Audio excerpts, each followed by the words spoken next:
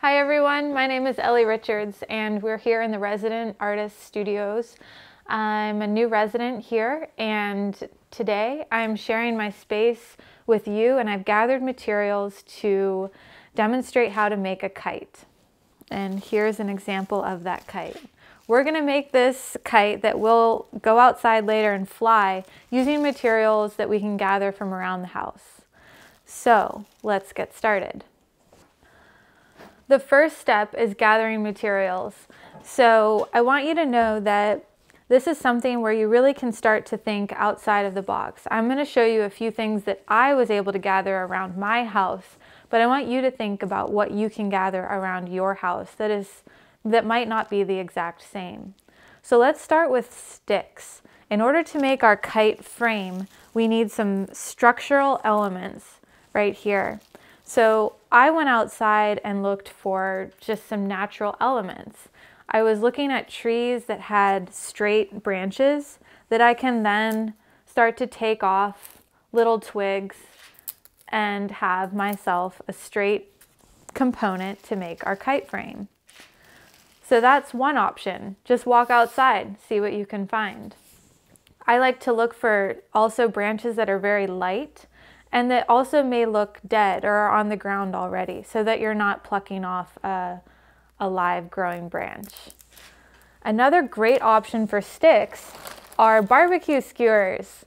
So I found these at our local grocery store in the barbecue aisle.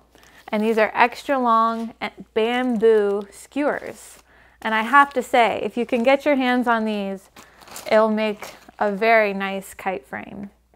These are lightweight, and so the wind can pick them up with the kite and have a great flying experience. So first we need sticks. Another important element in kite making is string. So string, you can choose a lot of different options. This is embroidery floss. I have artificial sinew, which is a nice sort of synthetic, natural looking material that's really lightweight. It also comes in a spool. We also have fishing line. So there's a lot of options for string. Again, look for something that feels nice in your hands, something that is lightweight and comfortable. So those are the two main materials. Additionally, you're going to need tape. So this is masking tape. You can also use packing tape, and either of these options are going to work great for you. Let's move on to some of our tools. Having a pair of scissors is really great. Another option would be a utility knife with a blade on the end. These are going to be really great to cut through your plastic bags. Having a Sharpie marker is always nice to do some outlining of your kite template. And then lastly, a ruler or a tape measure. So, have I talked about glues yet? I don't think so.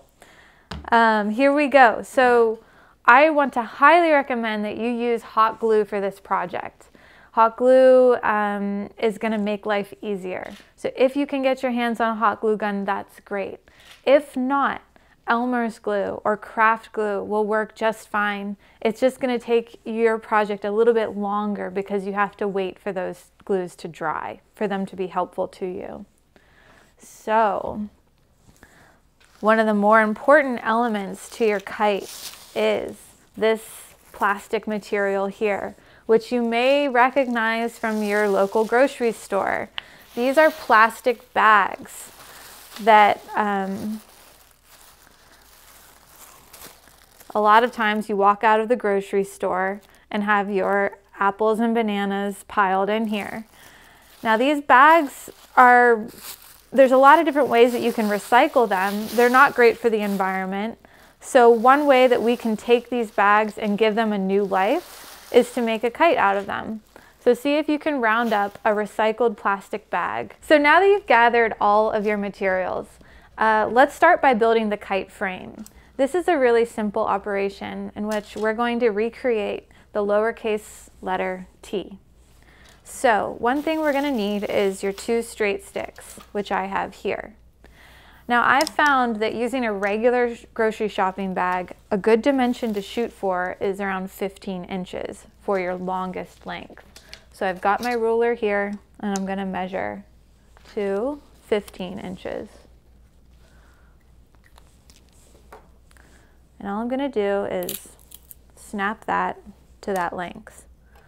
Your shorter length needs to be about 5 inches less. So let's measure to 10.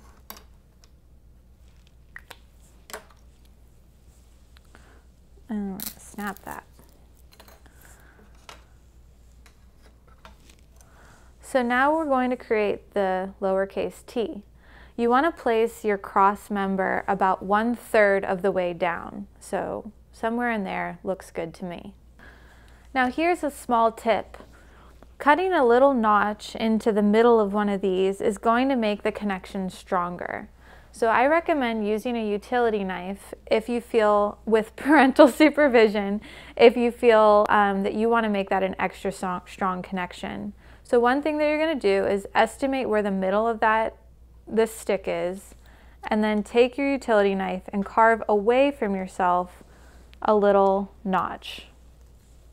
It's really important to never have the sharp end of the knife coming towards your fingers.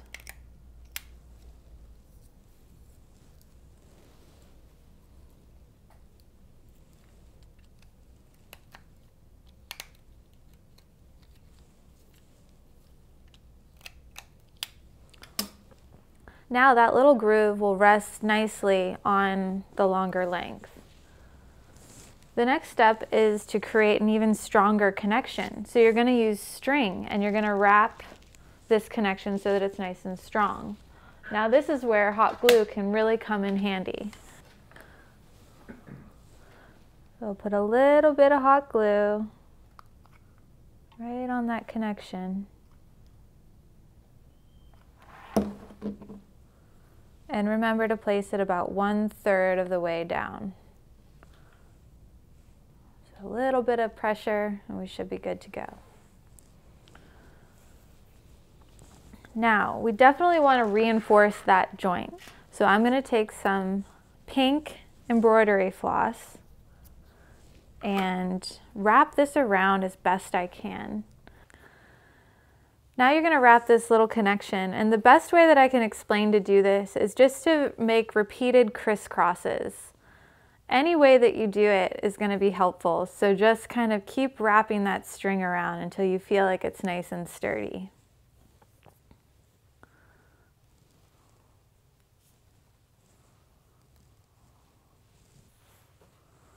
And then when you have a nice coverage, you can cut your string.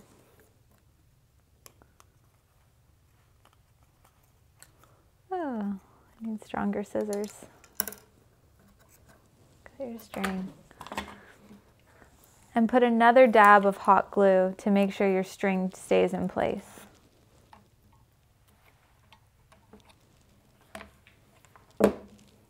All right. After you have your nice lowercase t, what you're going to do is create an outline around the edge of your kite. And this is going to help us give a place to fold the plastic to. So what you need is a very long length of string. I want to do this sort of wrapping motion around 3 different times. So this blue thread should work. If you're working with hot glue, now is a good time to put a little bit of a dab of hot glue right here and attach this string to it. Another option is to simply tie a knot at the end there. So.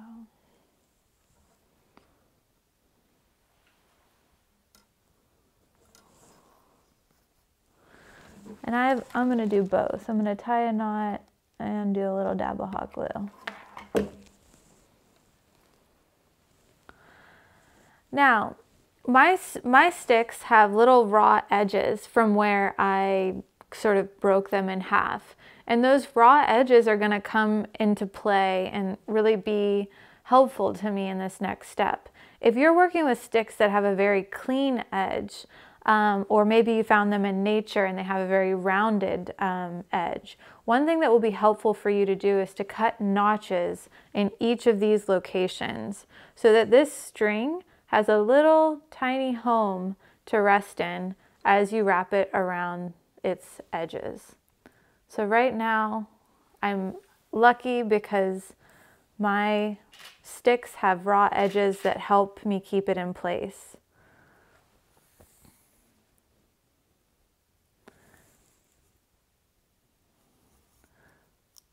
And I have to say that this is one of the more challenging aspects of the kite making process, because if you let go of your string and the string becomes loose, you lose your kite's structure.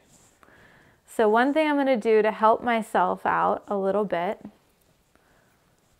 is to cut a notch in the bottom here, and that will show you what that's like to cut a notch. And simply all you're going to do is cut a V-shaped groove. Let's see.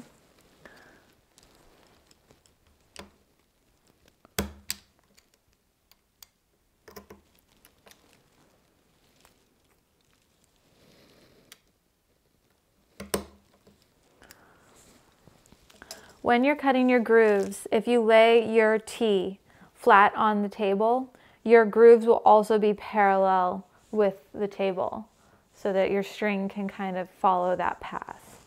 So let's do this again.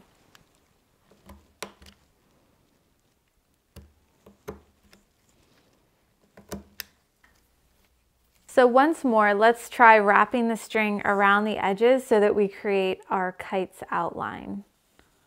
Remember to keep it nice and stretched so it's very stiff looking.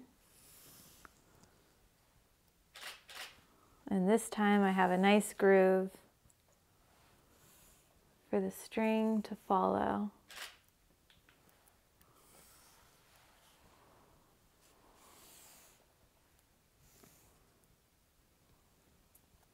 I'm getting close to the end of my string.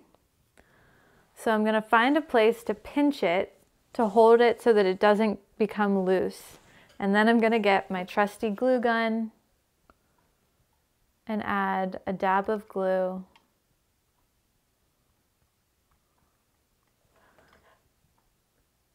on these edges.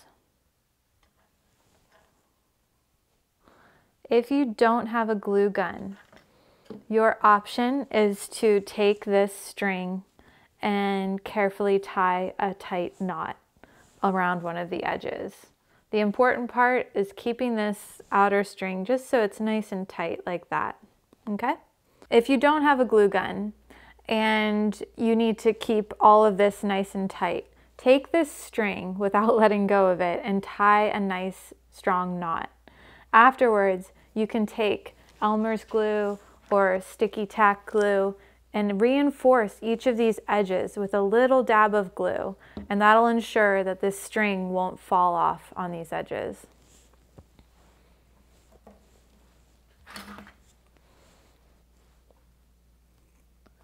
So, congratulations! If you've followed along this far, you've created your kite frame. And the next step is to create the kite sail, is what we're going to be doing next. The first step is to cut off the handles of the bag. Now you can do that by sort of grabbing on, grouping them together, grabbing them like so, and taking your scissors and cutting those off.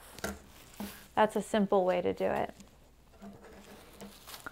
And the next step is going to be cutting 2 lines up the sides of your bag so that we can have a flat sheet of plastic to work with. So I'm going to take my scissors and cut all the way up. Another option is taking your utility knife and cutting through the plastic, just a straight line like that. However you do it, your objective is to have a flat sheet of plastic so that you can take your kite frame and place it on there with ease. So it looks like I have plenty to work with.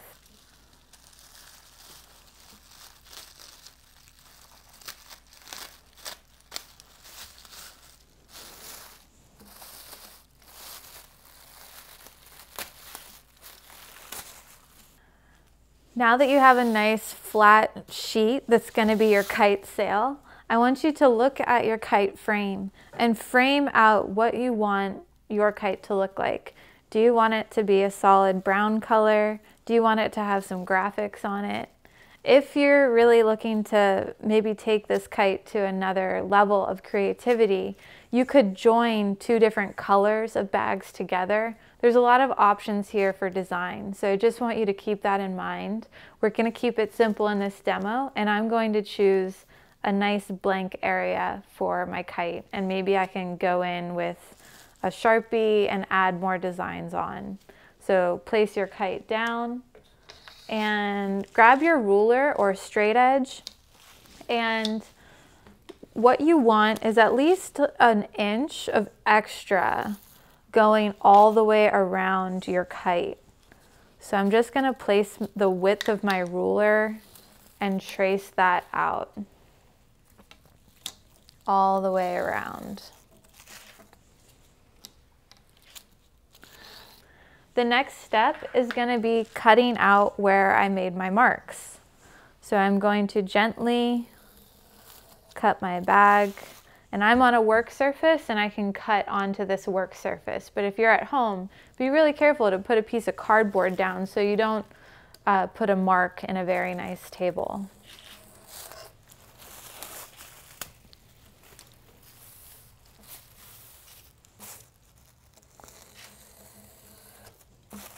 I have to say, using the utility knife is my preferred method for cutting through plastic bag. It's very smooth and nice clean cut. Now, save your scraps. These will come into play a little bit later, okay? After you've cut your kite sail that's a little bit oversized from your kite frame, you're going to start taping these extra edges over. And this will be our method of securing the sail to the frame. So what you're going to do is gently fold it over this nice stringed line that you've created. And then take your tape. And what I've been doing is taking two small pieces and just giving yourself a little bit of a connection. That's going to make life easier down the road. So once you've done that one side, giving yourself a few connections, then maybe take a longer stretch of tape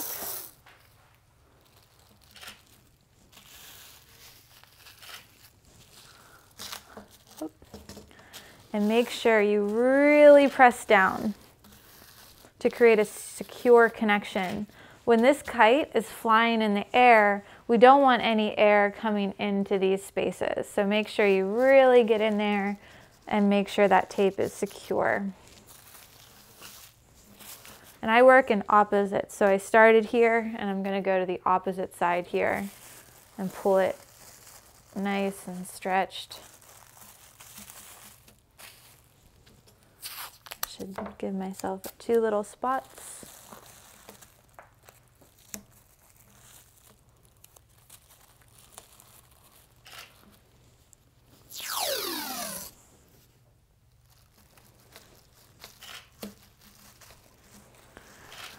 Any tape will do. I'm using a masking tape. It happens to be green, which is very fun for me.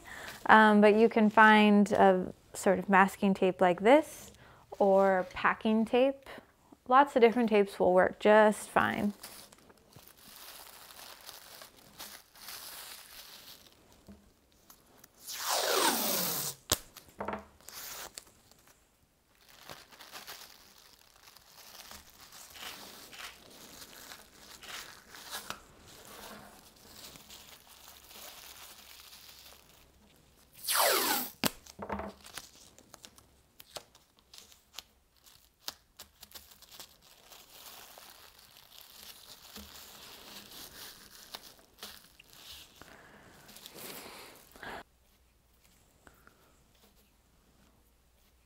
Okay, so we're getting close to seeing our finished kite.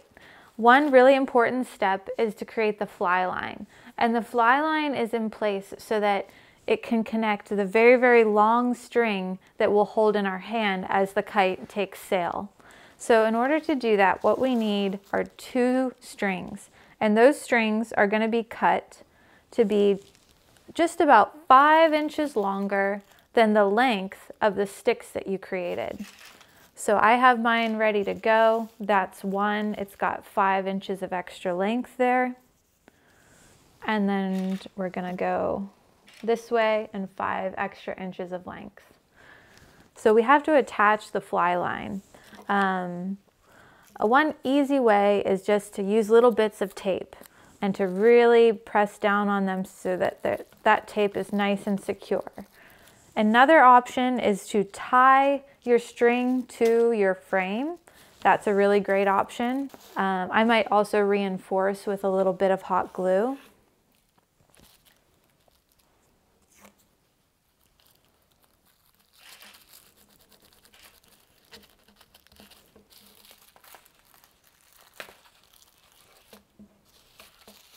Okay.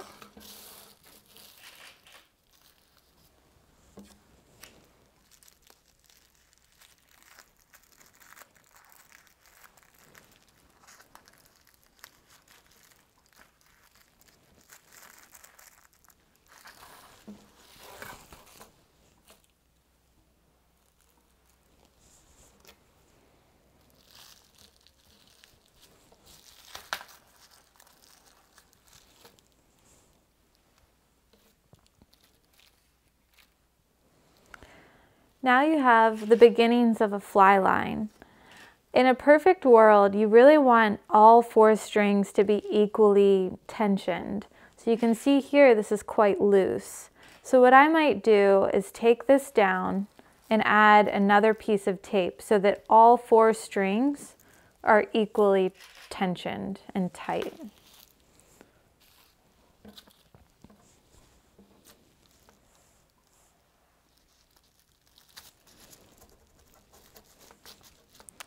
Okay, so now that we have this, we have a point that's intersecting. And this point of intersection is where we're going to tie our string line to. Anything on a spool will be really helpful. If you don't have a spool, you can always make your own spool by wrapping string around a toilet paper roll or a paper towel roll or even a stick. There's a lot of different ways. It's not tricky, it's just thinking about how you can organize a very long length of string. So try and find a spool just like this, and you're going to attach the very end of that string to your fly line where those 2 strings intersect. So I'm going to find that spot right there, and I'm going to tie this string to connect those. All right, almost there. Tie a nice double knot. Oops. Okay. All right, friends, so we're at our last step of making our kite and getting it ready for flight. And one of the really important steps left is to make a tail for our kite. And what a tail does is it provides a counterbalance. When your kite's in the air, there's more weight coming down at this corner. And so the kite will take flight in a sort of upward direction and keep it balanced by the weight of your tail. So let's make a tail for our kite. It's going to require the same material we've been working with. And again, you're going to take those handles and trim them off. Be sure to save these handles. They're going to come in handy in just a moment. Our kite's tail needs to be very long. And so what we're going to do is make a very long length out of this bag. So again, I'm going to cut up the sides.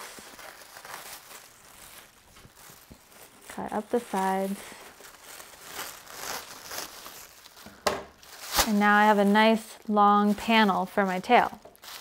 I don't need it to be this wide though, so I am going to cut it down the middle.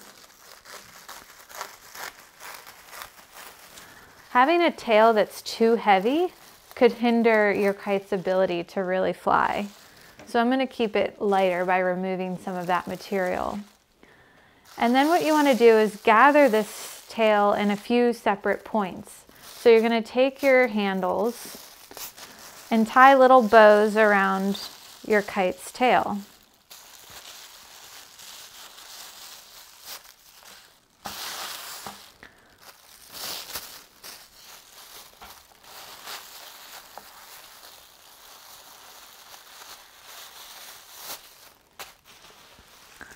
You can use a lot of different things to make the bows.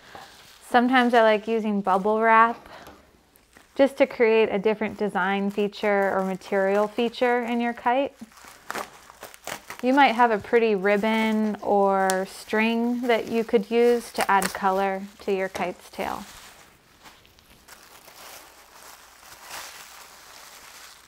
All right.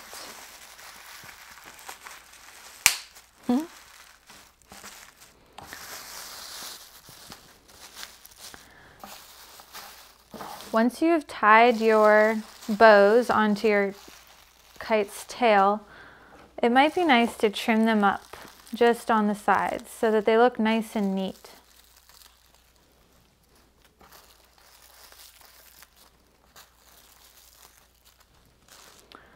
And one last thing I might do is to cut a taper on the end.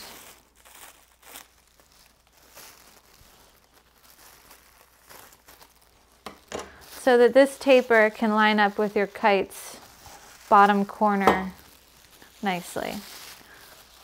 And what you'll do is tape your tail to the kite.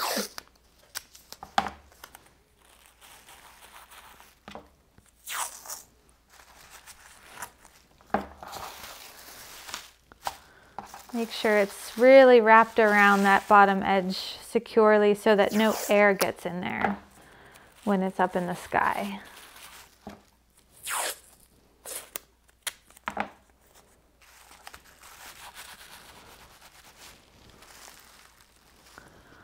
All right, now we're getting closer and closer to being able to fly our kites outside. The last ingredient or material that we need is a nice windy day. So let's stay tuned and keep an eye on the weather.